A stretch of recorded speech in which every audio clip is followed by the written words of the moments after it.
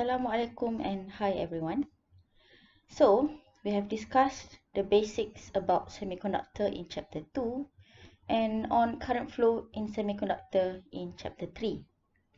All discussions were focusing on homogeneous semiconductor that includes intrinsic semiconductor which has no doping or uniformly doped semiconductor. It's either p-type or n-type. We have also covered compensated semiconductor, which have two types of doping, and also degenerate semiconductor, which is also known as highly doped semiconductor.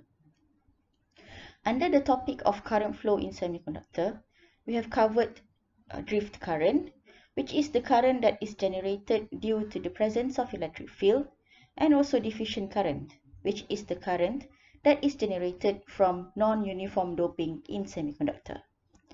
So from now, we move on to chapter 4 and we are going to discuss on non-homogeneous semiconductor. In this subtopic, we will focus on the consistency of Fermi level.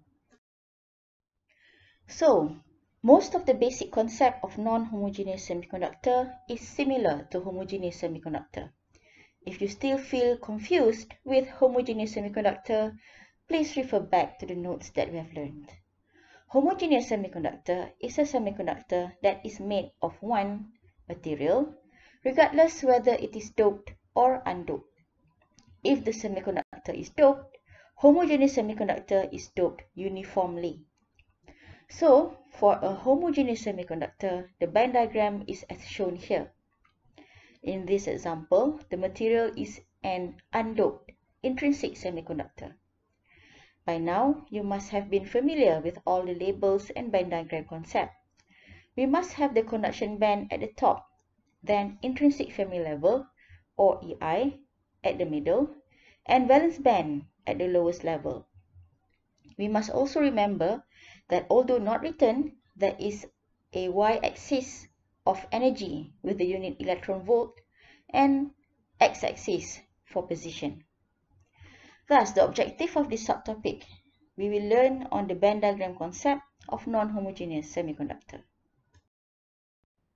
Non-homogeneous semiconductor is defined as a semiconductor with non-uniform doping, or having different types of doping at different regions, or a semiconductor that is made using more than one materials where the composition varies at different regions. For example, a diode is made of an n-type semiconductor and p-type semiconductor forming a p-n junction. So for these semiconductors, the concept of Fermi level needs to be further discussed. Let's take this semiconductor in figure A for example. It is made of two materials, material A and material B, having different material characteristics. Material A has a wide band gap and material B has a narrower band gap, and the doping level is also different.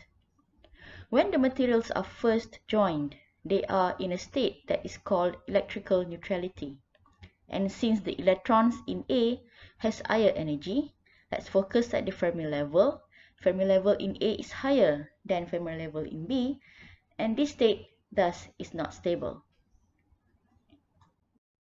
So since electrons in A has higher energy, they will flow from A to B, because naturally particles will move from higher to lower energy states. The flow will continue until the system of the joint material reach equilibrium.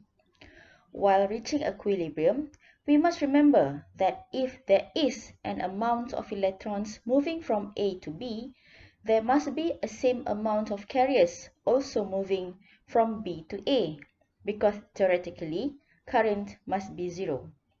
This zero current is achieved when there are same amount of currents moving at opposite directions to one another.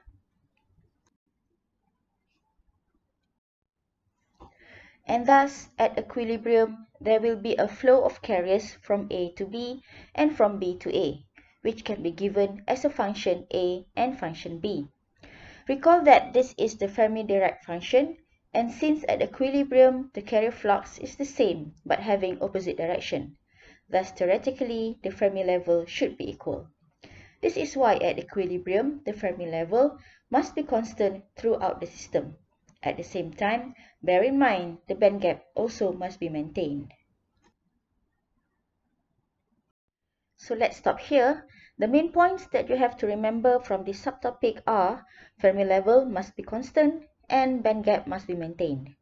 All other levels can have variation depending on the band gap and also the doping level. So that's all. Please don't hesitate to ask any questions through the FB group page and also WhatsApp. Thank you.